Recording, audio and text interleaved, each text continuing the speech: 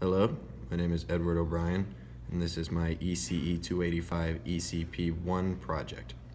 This is a sound detector circuit. What it does is when the microphone detects a sound, the LED will light up.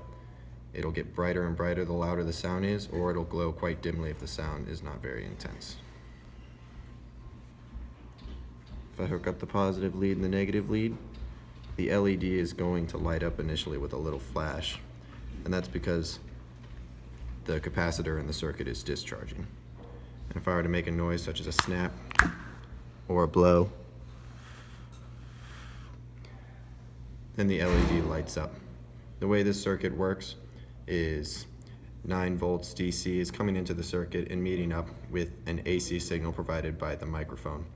The DC signal is filtered out through a high-pass filter constructed using a capacitor and a resistor that allows only the frequency voltage created by the microphone to pass through to the op amp, where it is then amplified to about 2 times its original intensity and then sent through the LED.